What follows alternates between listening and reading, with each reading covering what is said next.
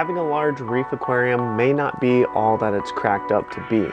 You see, at one time I had a 210-gallon reef aquarium, and while it looked nice and I really did enjoy having it, and friends and family would come over and they enjoyed watching the fish and looking at the corals and everything, here's 3 things I did not like about my large saltwater aquarium. So this saltwater aquarium was 6 foot long by 2 foot by 31 inches deep, and it sat on top of a 36-inch high stand. It had a canopy on top of it, and while it looked really cool, there was a lot of space to work with. And now some of you might be thinking, I wish I had a lot more room in my aquarium to work with, because you've always heard, larger the aquarium, the better things are. Well, with a larger aquarium comes larger pieces of equipment, a larger sump to manage underneath your aquarium. You see, when I first transferred over to the 210-gallon reef tank, I took my 75-gallon aquariums and I transferred everything over to that tank. I have a video on the channel if you want to see how I moved those reef aquariums and transferred everything. The video is up there in the video library. But my 75-gallon reef tank was jam-packed full of corals and it looked amazing. I love the way that it looked. The toadstool coral was out and happy, tons of zoanthid corals. I had a very large red monopora cap in there. It was the size of like 2 dinner plates, and all of the corals in that 75-gallon aquarium I grew from small frags. So it was a lot of work that I put into these corals, and that tank was full and it was doing really well. Well, when it came time to move it and I put all of those rocks and corals into the new 210-gallon reef tank, things still looked empty. There was a lot of work that I had to do, a lot of corals that I needed to add, and at the rate that I add corals to my reef aquarium, especially back then, I moved really slowly, and I was very picky and took my time adding corals to the reef tank and adding fish to the aquarium as well. So I had a lot of space to fill that I just wasn't filling up really fast. And I always wanted to add more corals to the tank, and that's not necessarily a bad thing, and having a lot of room and space to fill in an aquarium is not necessarily a bad thing. But in this case, it was one of those things where if you're constantly thinking about adding new corals, sometimes you can't really appreciate the look or style of your aquarium if you're constantly worried about adding more stuff, more corals to the tank, and constantly having to work on things, and it just got to be a little much. Now, the second thing I did not like about this 210-gallon reef aquarium is the size. I mean, it was pretty big. Now, it sat on top of a 36-inch stand. It was 31 inches deep. Every time I had to put a coral into the tank, I had to get up on a ladder, climb all the way to the top, stick my hand all the way down in the tank to move things. If something fell over, I had to get the ladder back out and get up there and fix things. And it's not fun every time you do maintenance to pull out a pretty big ladder. So even doing water changes, that was a chore. I mean, I used 5-gallon buckets, so sometimes I just stood there and lifted the bucket up and poured it into the tank. Other times I had to get the ladder out, climb up there. And anything in this hobby, if you overcomplicate it, or if there's anything you don't want to do with your reef aquarium, you're just not going to do it, and then that maintenance gets left behind. And so I felt like I slacked on my maintenance a lot and maintaining the reef tank by climbing on this ladder, because there was just some days that I didn't feel like getting out the ladder. So I always loved the experience of having a 75-gallon reef tank, because that sitting on top of a 36-inch stand, I did not need a ladder for that. I could reach anywhere I wanted to in the tank. I could easily do water changes. Nothing was really difficult about maintaining or working on the 75-gallon tank, because I could reach everything. With the 210-gallon tank, I was constantly getting out the ladder. But the main point of all of this, I guess, if you make things too hard to do, you're just not going to want to do them.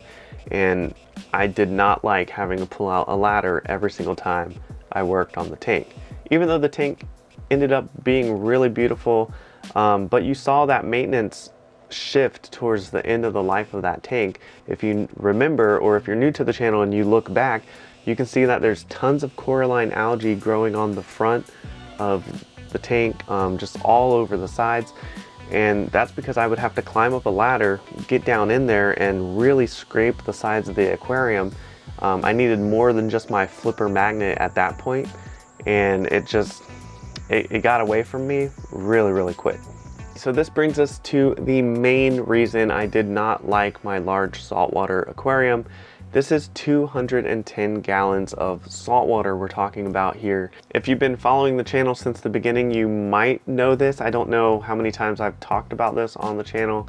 Maybe not even that many times. So when I first got the 210 gallon tank, I bought it used, and the person I bought it from used it as a closed loop system. So not only did it have the holes drilled in the center overflow that you normally have in a reef aquarium, it also had 2 holes underneath it drilled on either side for a closed loop system. Now, I wasn't planning on ever using it for a closed loop system. I just wanted a large reef aquarium that fit nicely in the space in my living room, something that I could enjoy with my family and keep pretty much any fish or coral that I wanted to, because of course, the larger the aquarium, the better things are. So what I did was I created 2 plugs for either hole. So I took some PVC pipe, I took some bulkhead fittings, PVC glue, created 2 plugs to seal these closed looped holes up.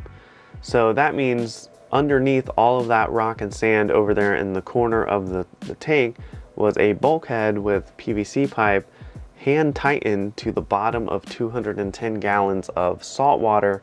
And so every single time I got under that reef aquarium to do maintenance in the sump, to clean the skimmer, to do anything underneath the tank, constantly running in my mind was what's going to happen to my house if these bulkheads fail and water floods everywhere. That's going to be tons of water damage in my house. I was always concerned that something was going to happen to my house or to the reef tank. Well, actually both. Every single time I messed with the tank, it was always in the back of my mind, which was just worry, anxiety, and stress, and that's never good to have.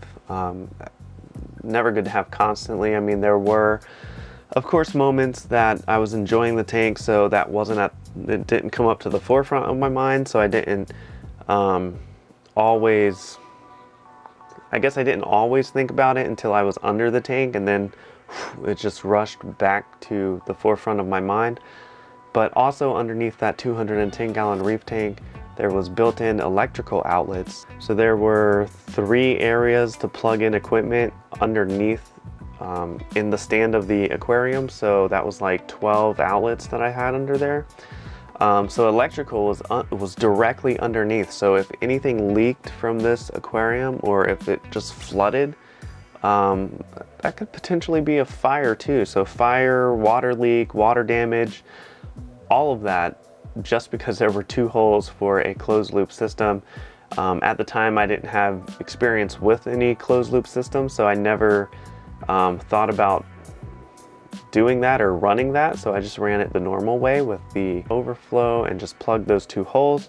So, I mean, that's it. That's the main thing that was worrying me constantly about this 210 gallon reef tank. And now with the current tank that I have, the 125 gallon reef tank, that is like my perfect upgrade. And so I've had people ask on the channel, why do you call it an upgrade? Why is this an upgrade? Well, the first reason is that the 125 is a brand new aquarium.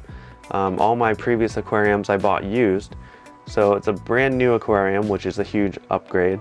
And it's a 125, which is large enough to house the fish that I want and keep the corals that I want.